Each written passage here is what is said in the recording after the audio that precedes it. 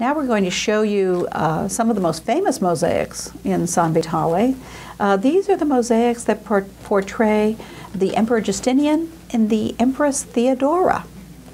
And they are placed very close to the altar on either wall of the apse, as you see below the conch of the apse, separated by the 3 windows that are above the altar. So a little bit of history once again. In 539 to 540, Belisarius, Justinian's general, conquered Ravenna for the Byzantine emperor. In 546, Justinian appointed Maximian as the bishop of Ravenna, and as we'll see, there is a portrait of Maximian in the Justinianic mosaic.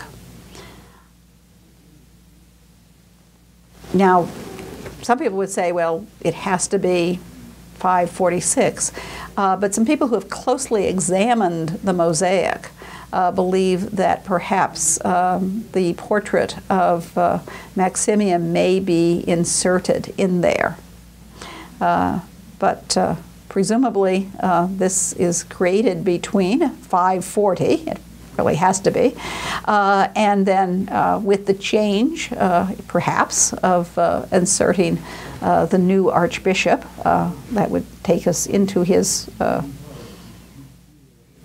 reign, so perhaps 548. Justinian was emperor from 527 to 565. He is famous as a lawgiver, the Justinianic Code, and as a patron of architecture, including the churches of Hagia Sophia, Saints Sergius and Bacchus, and the Church of the Holy Apostles. The latter, of course, no longer exists, all in Constantinople. Theodora is a very interesting woman. She was probably born somewhere around 500, but that's a guesstimate. She died in 548, and she rose from lowly origins to become the wife of Justinian and the empress of the Byzantine emperor. Now, much of what we know of her comes from the writings of her detractors, her enemies. And they consider her not any better than a prostitute. They always have horrible things to say about her. But we have to consider the source. Today, some people look at her and see her as a strong empress. Certainly we know of some instances where she was very important to Justinian. It's even been suggested that some of the laws against prostitution in the Justinianic law code may have been at her instigation, to try to wipe out what was very detrimental to women. Why? Okay. She was a showgirl. She was an actress in the circus at the Hippodrome. And at that time, actresses were expected to perform as prostitutes. So, it's the equivalent of the king or the president or someone like that marrying a showgirl. However, that wasn't probably what she chose. She was probably either, even as a child, perhaps sold to the people who, trained her as a performer or grew into that family. Whatever her origins were, she was a very able, courageous, and intelligent woman. You may not agree with everything she does, but she was a force to be reckoned with in the Byzantine Empire.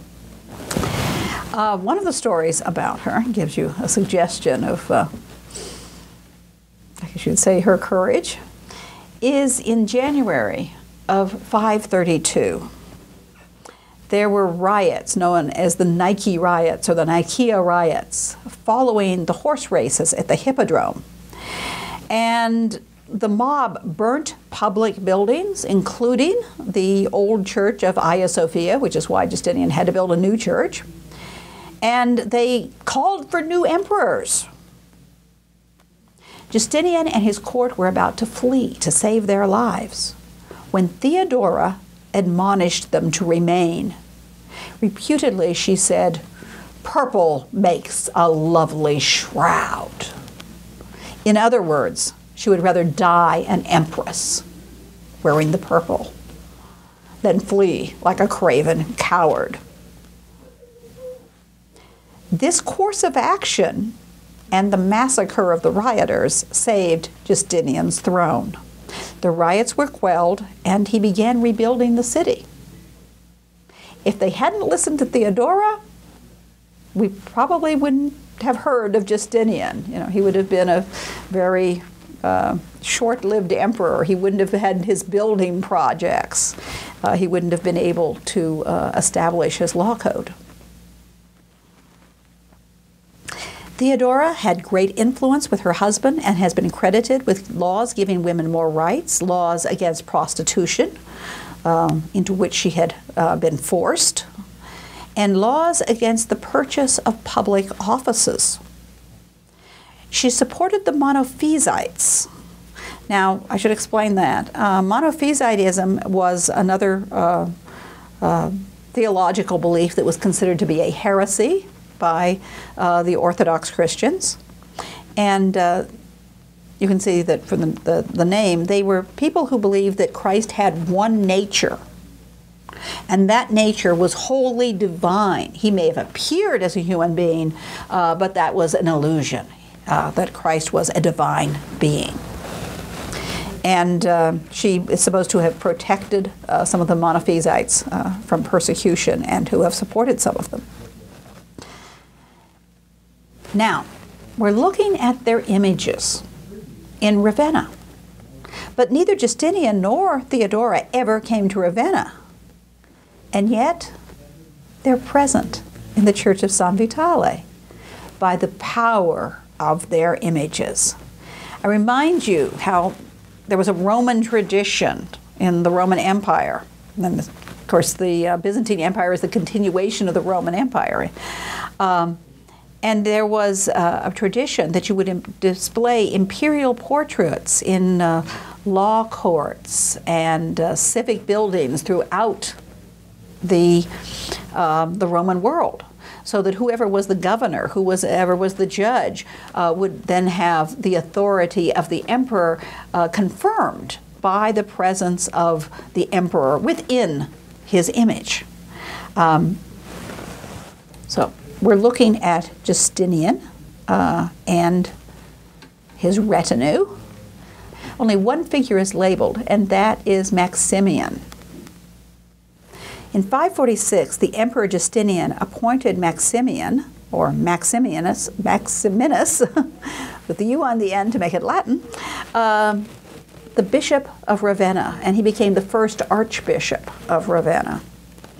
Now, he's represented standing next to the emperor with his name prominently displayed, and he is the only one in this mosaic who has his name written out, so you can be sure who he is. And so presumably his mosaic portrait dates from shortly after his episcopal appointment. And as we said, the local populace was not pleased with a bishop from Constantinople. They wanted a local man, someone from Ravenna. So by having himself placed in this mosaic next to the emperor, it solidifies the bishop's authority. It shows, he's right next to the emperor. He stands with his new bishop. Now, it is, however, possible that most of the mosaic was actually created slightly earlier, after 540, when the Ostrogoths surrendered Ravenna. There is an article by the Treadgolds in the Art Bulletin from December 1997 that states that the mosaic materials vary for certain images and suggests that additions and changes were made. The head of Maximian is made of stone tesserae, unlike the glass tesserae of the rest of the figure and most of the mosaic. So the Treadgolds argue that the mosaic originally showed Bishop Victor, and that his head was replaced by that of his successor, the new Bishop Maximian, and the inscription was added to identify him and make sure you know who he is. In the center, Justinian is shown wearing a crown and a purple cloak. He's even given a halo. Is this in recognition of his spiritual authority as the vicar or regent of Christ on earth, God's representative on earth as the emperor? Or is it an assertion of his piety? I'm asking questions. I'm not giving you an absolute here. We'll see that the empress also has a halo. And does this mean she shares his authority? She may have been his backbone and a close counselor, but there's no suggestion that an empress would be a vicar of Christ on earth, so maybe not. Does it suggest her piety? Perhaps. Does it suggest in a sense that they have some kind of otherworldly powers? I'll let you think about that.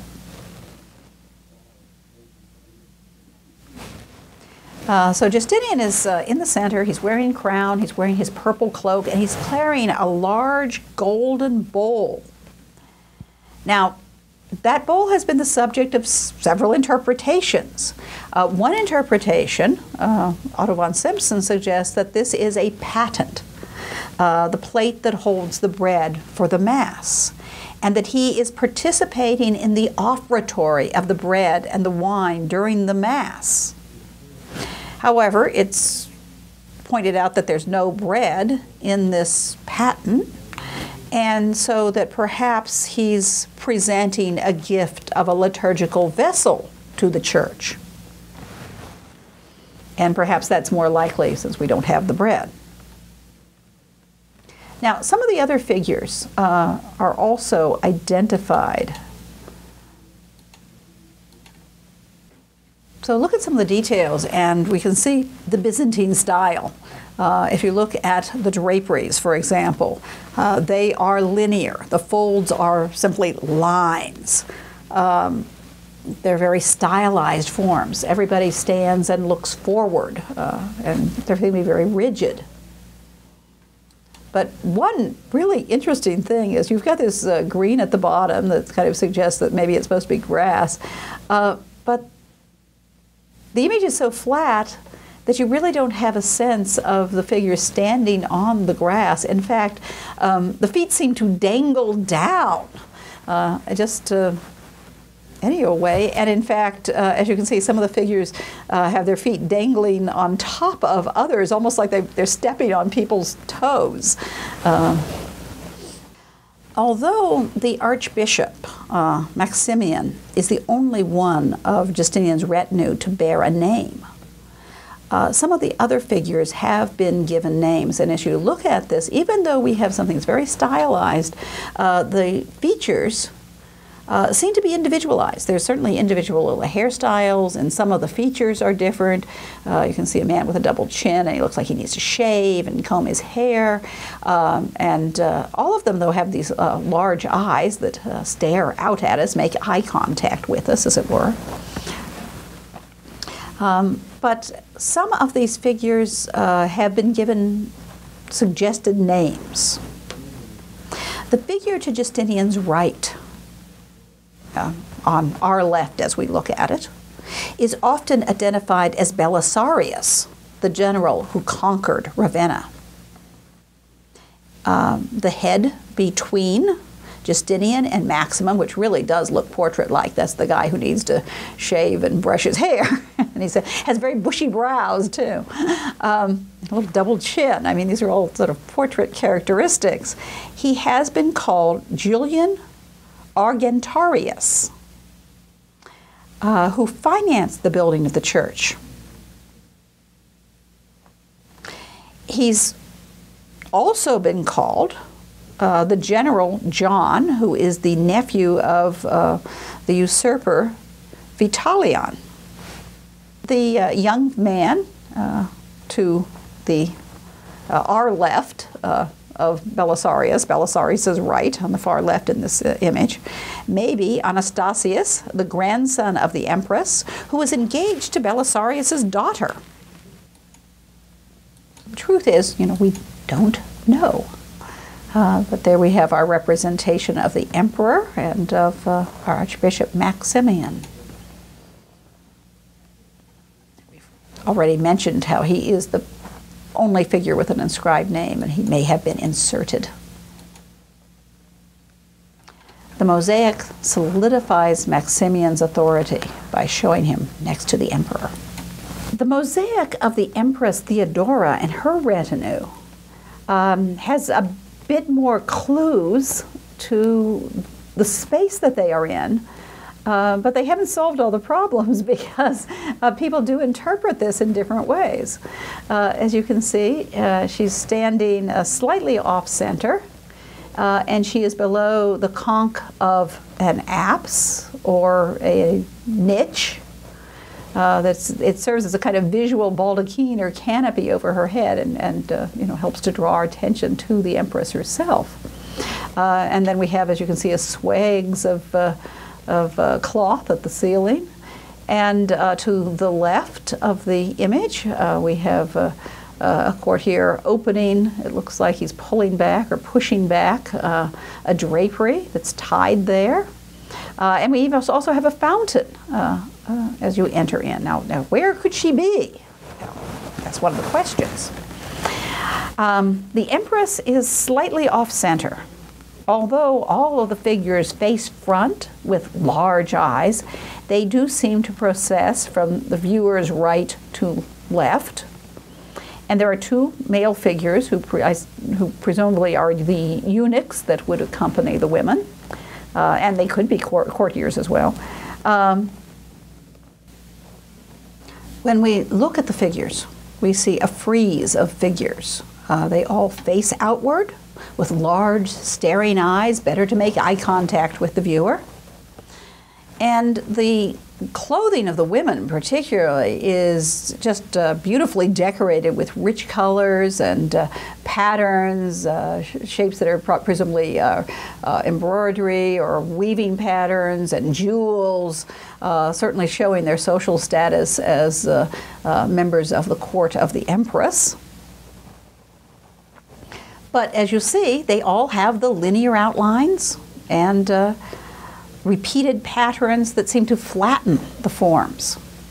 And this, of course, is the Byzantine style. The women do seem to be less individualized than the men. But there have been some suggestions of who these women might be. This is from the Treadgold article. The two court ladies may be Antonina and Johannina, who were mother and daughter. And Antonina was the wife of the General Belisarius and a good friend to the Empress Theodora, so she would be placed close to the Empress. Once again, here with this detail, you can see the beautiful decorative patterns on the women's garments. And how, it enriches the mosaic, it makes it extremely beautiful, and it also flattens the forms. And here we see a detail of a hand, and you can see all how the different colors are laid in with the different tesserae, and how light would reflect from these glass tesserae. And because they're not just a flat sheet of glass, they would come in at different angles, and so you would have this shimmering effect. Unlike the Justinian mosaic, this has a detailed setting with a fountain, a niche surmounted by a conch shell that serves as a kind of visual canopy over the Empress. And there is a patterned drapery in the doorway. Despite all the details, people still can't really identify where this might be. It's been called the atrium, or it's been called the narthex leading into the church. Is it an outdoor setting? You've got the green grass, you've got the fountain. And are they entering a building? Is it the Church of San Vitale they're entering? Is it a palace? Despite all of the details, it's not represented as a cogent three-dimensional space. So I point to the arch over Theodora's head. Presumably, this is a niche or an apse, a concave shape behind her with a conch shell at the top of it. Not a real conch shell, a conch shell decoration. But it seems to be flattened. And it, I said behind, but or above. Is she in front of it? Is she within it? The spatial relationships are not clear. So we seem to have a flattened form to frame the Empress rather than something that gives us a three-dimensional concave architectural structure. Now, one of the questions is, why is the Emperor represented in a timeless, immaterial space, golden background, and the Empress is placed in a specific area, even if we're not sure where it's supposed to be? Well, of course we don't know, so we resort to speculation. One speculation is that this diffuses her presence in the sanctuary of the church. Remember, the mosaic itself is right above and near the right above and near the altar. And women were never permitted in the sanctuary of the church, not even the Empress. So it's showing that, the image may be in the apse, but I'm really someplace else. Is that a way to diffuse that? And there's another idea, that it represents a specific ceremonial moment that people would recognize when they look at it. One interpretation of Justinian and Theodora's actions, where they're bearing a patent and a chalice, is that they are participating in the offertory. Now, I should explain what the offertory is. I know in a lot of churches today, people pass around plates or bags, and people are supposed to put their money in it. But that's not what we're talking about. That's kind of the placement in the Mass. But what the offertory was in the early church, and they still do this sometimes during a Mass, is when the faithful would bring the bread and the wine.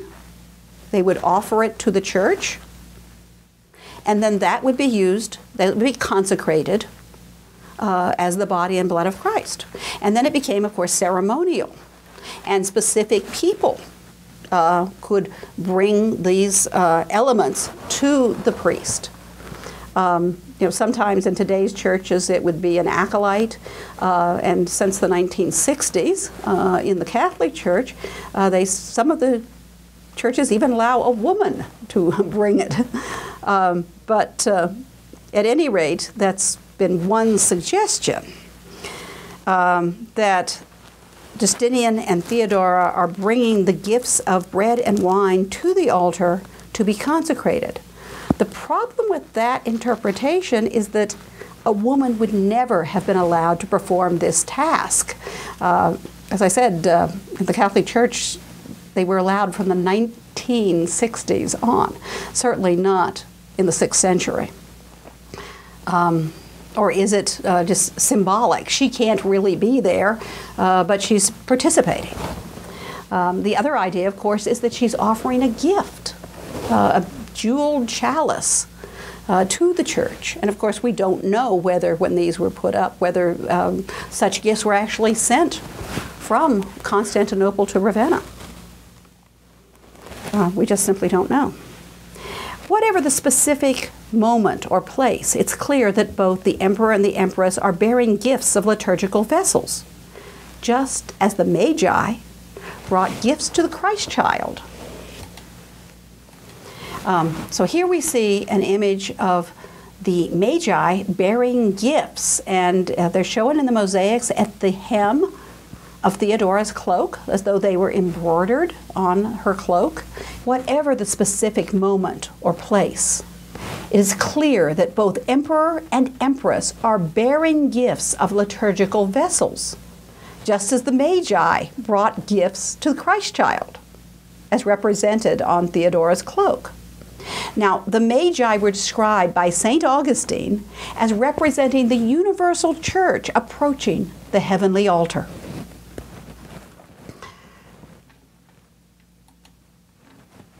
The liturgical vessels and the presence of the imperial mosaics in the apse of the church near the altar are consistent with the Eucharistic theme of the Abraham, Abel, and Melchizedek mosaics on the adjacent walls.